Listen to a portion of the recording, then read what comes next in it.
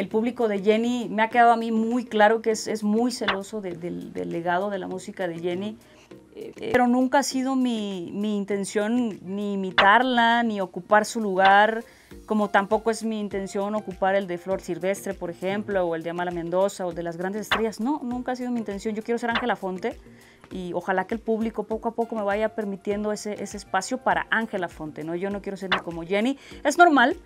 De repente la gente dice, ay, escuchen a una mujer cantando con banda, ay, otra Jenny Rivera. Por ejemplo, Lupillo y yo cantamos muchas canciones, él canta unas, me gustan a mí, las grabo yo y nunca me sale igual como le salen a él. Que la gente me critica, que estoy viejo, que ya no puedo cantar y todo eso. Yo con el esfuerzo que hago, con el cariño que le pongo, yo sé que sí va a llegar a un momento en que lleguemos a figurar en alguna...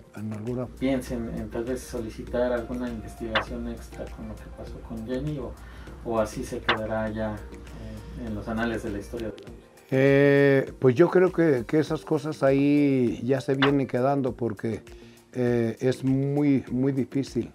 No se encuentran las personas y ya no hay a quién culpar. Entonces, como quien dice, teníamos muy buenos abogados, pero al final de cuentas va quedando poco a poco en el olvido. Sí, pues cuando un artista llega a la compañía, los dejamos que escojan sus canciones, que escojan su ritmo, que escojan su acompañamiento. Y ya cuando vemos que está poquito atorado el asunto, pues es cuando ya sugerimos. No a nadie se le obliga a hacer una cosa, porque lo principal de esto es que esa persona le tome cariño al tema que va a interpretar. Entonces, ya cuando ya miramos que Ángela tiene todo el talento, que tiene buenas letras, que tiene juventud, que tiene presencia, pues digo yo que aquí es posible que salga una estrella. Entonces ya le sugerí temas yo que casi estoy seguro que a la gente cuando los escuche les va a gustar. Entonces hay más posibilidad de que ella ya empiece a tomar un espacio entre el corazón del público. Y es lo que está haciendo, es lo que hicimos con las 2 botellas de mezcal. Al principio como que no le gustaba mucho y ya en la segunda, ya Amor de 4 paredes, ya son cosas que están hechas, ya nada más que le ponga poquitas ganas y la canción tiene gusto propio. Lo que hace el artista es el esfuerzo que le pone a su carrera.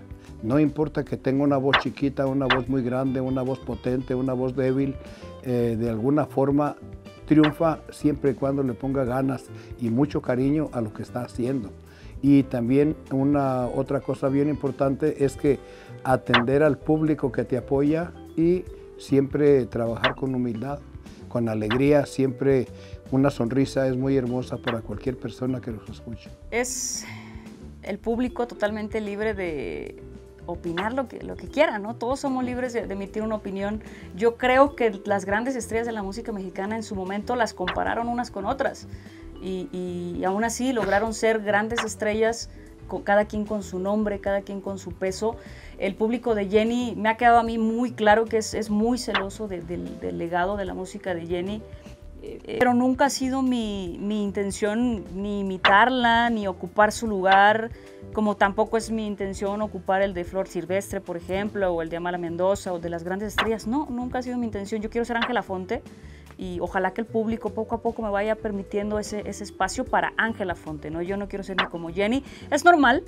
De repente la gente dice, ay, escuchen a una mujer cantando con banda, ay, otra Jenny Rivera. Pues uno tiene que aprender a dejar pasar esos comentarios y seguir trabajando por mi propio estilo, en mi caso, mi propio estilo, mis canciones, y ya veremos que el público se encariñe o no se encariñe conmigo. Y mostrarle uno al público lo que uno puede hacer con su timbre de voz, siempre y cuando, por ejemplo, Lupillo y yo cantamos muchas canciones, él canta unas, me gustan a mí, las grabo yo y nunca me sale igual como le salen a él.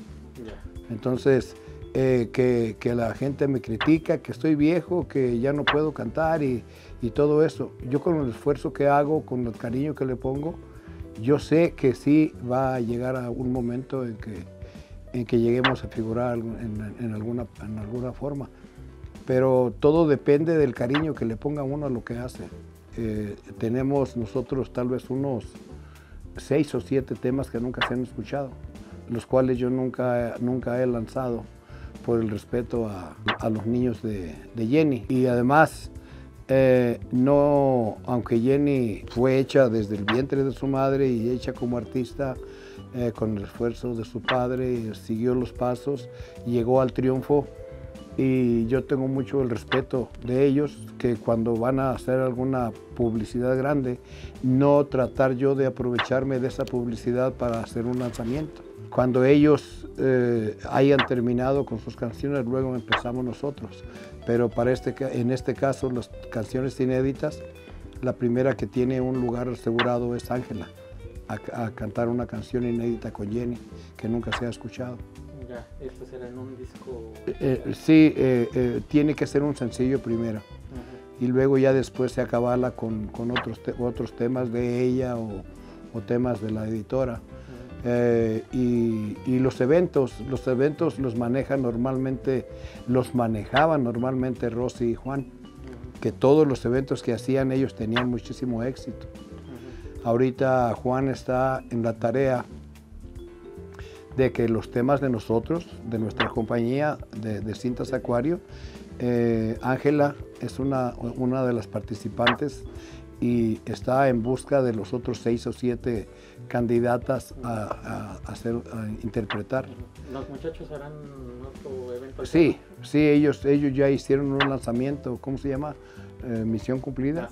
Sí. No fue un lanzamiento bastante profesional, porque Juan hacía otro tipo de lanzamientos, más profesional, y lo ponía en el número 1 en, ¿cómo se llama la red esta? En Spotify, en todas las redes importantes. Entonces se hacía mucho más ruido.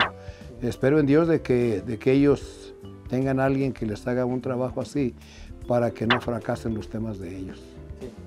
Nosotros, Juan se va a encargar de hacer algo con los corridos con la voz de Chalino, con las colaboraciones con Chalino. Ah, caray, eso sí me interesa, ¿eh?